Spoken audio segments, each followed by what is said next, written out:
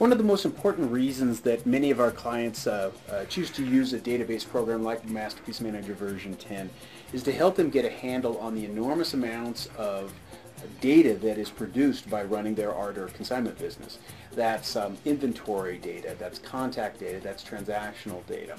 And to address that issue, what we've done is created incredibly powerful tools everywhere where there's lots of data that allow you to avoid having to run reports, to run queries, to export information in databases, that kind of thing. And so anywhere where there's lots of information, for example, in the inventory lists, or under your sales transactions, or in your contact lists, we provide this list capability. In this case, we're going to demonstrate some of those capabilities in the inventory list. Actually, let me reduce the size of this so we can see a little bit better the information. Okay, what we're looking at is a list of all the inventory in this particular company profile. You'll see at the bottom here we've got 57 items. Imagine if there were 2,000 items, or 5,000 or 10,000. Scrolling through that list to find what we're looking for would be really tedious. So what we've built is some really simple and intuitive tools to help you get to information very quickly. For example, if you click on the header of any column in the data, it will quickly sort that for you from top to bottom or from bottom to the top. Okay?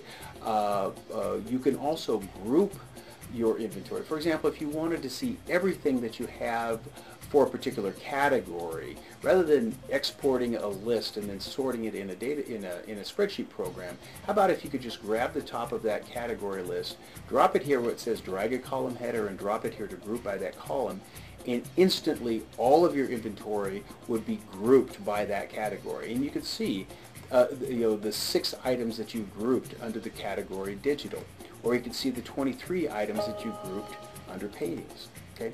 You also have the ability to group by multiple criteria. For example, if you wanted to see all the mediums associated under your categories, you simply grab mediums, right? And an example of this would be, say I wanted to see all of the oil paintings or all of the acrylic paintings that I have.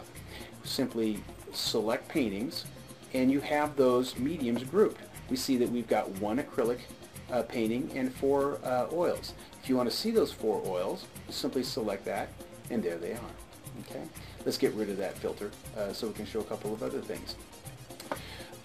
Sometimes somebody asks us to find something and we don't know the specific artist name or the specific title of a piece, and we've got to search by what we do know. Okay? So for example, let's say we wanted to do a title search, and we wanted to search by the information, and we knew that the title contains something like maybe stop. Okay? We simply enter that, select filter, and it will immediately take us to that piece, Pit Stop by David Wallace. Okay? And you can do that by any column in the database list. Again, really simple, easy tools that allow us to get to what we're looking for. I'm going to clear that filter and show one last thing. Okay?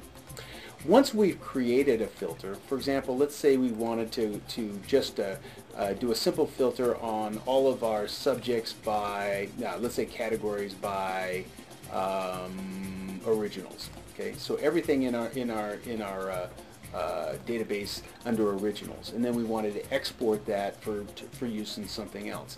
We simply then create that filter, select export, okay, and then it's going to pop up the ability to say to save this in a spreadsheet format to our computer, to a hard drive, to a thumb drive, and then we save that, and now we've got that information. Okay? Again, really powerful tools that allow you to get to what you're looking for very quickly with Masterpiece version 10.